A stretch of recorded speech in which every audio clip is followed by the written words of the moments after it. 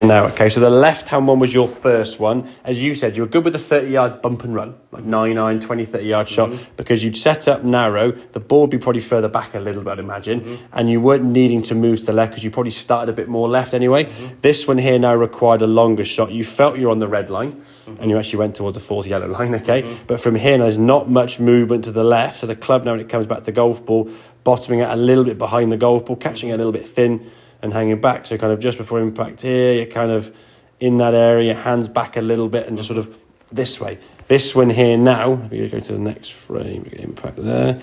Okay, that's just, that's impact there.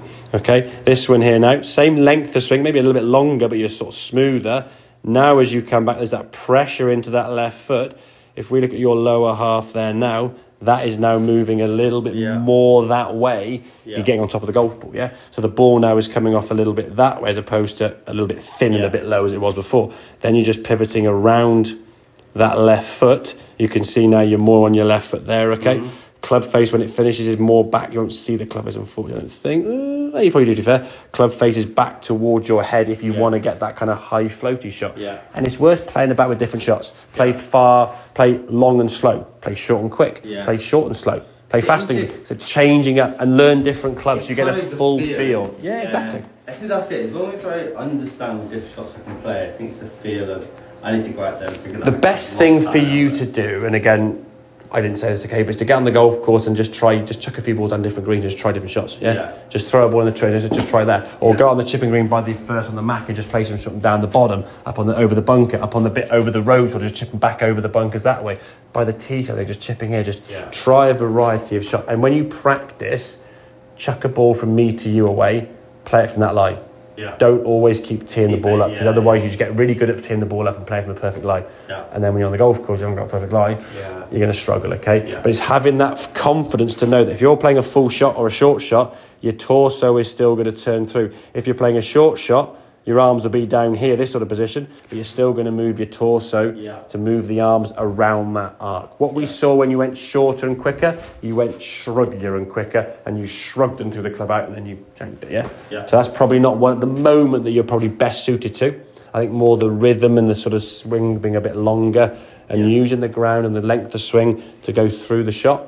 It goes nice and high, and you can use a different variety of clubs in the shots in the bag, So you're not just sticking to one and just battering a lob wedge fully, and then you've got nothing in between, But then is that still the right shot when I've got... So I try not to use it and just bump it up high, because obviously the room... The lob wedge, Yeah, of course, yeah. If I can bump and run, I do. But I found the last 2 months, bump and run just doesn't work because of how firm it is. So... Well, the thing is, you basically play a bump and run wedge before the 9-9, I play the wedge.